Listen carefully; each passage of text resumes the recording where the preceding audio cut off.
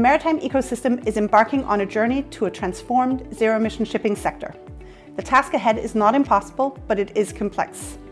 The next wave is a report from the Getting to Zero Coalition showing how developing green corridors can cut through the complexity and get the ball rolling on the transition to zero-emission shipping.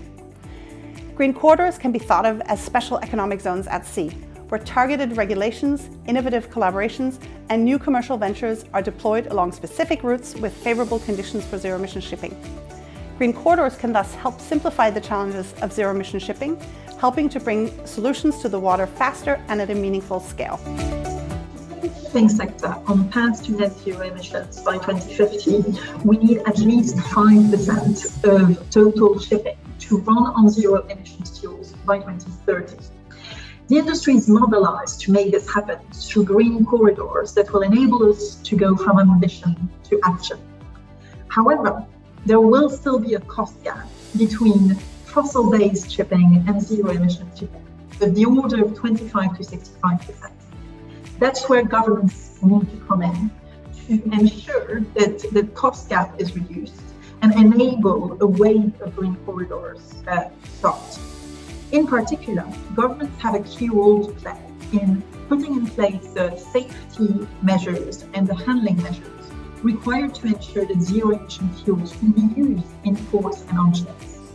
They have a role to play in incentivizing and supporting investments in critical infrastructure, in particular, making low-carbon, low-cost hydrogen available to the shipping industry.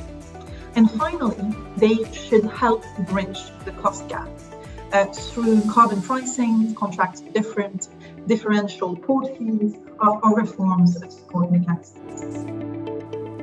Shipping is simply not on track to meet its 2050 decarbonization goals, with emissions forecast to continue rising based on the projected adoption of ship efficiency technologies and zero carbon and carbon neutral fuels. However, a zero carbon shipping industry is possible and on an accelerated timeline, but it will require pulling out all the stops across 4 factors: novel forms of stakeholder collaboration, policy and regulation, pull from customers for decarbonized shipping services, and accelerated technology and fuel cost downs. No one factor can do it alone, but when executed in unison, the whole is greater than the sum of the parts. Green corridors offer a potential path forward in bringing together the 4 factors on major shipping lanes, with spillovers onto other corridors. As a leading global carrier with 138 dry bulk vessels, Star Bulk has embedded ESG performance across all aspects of its business.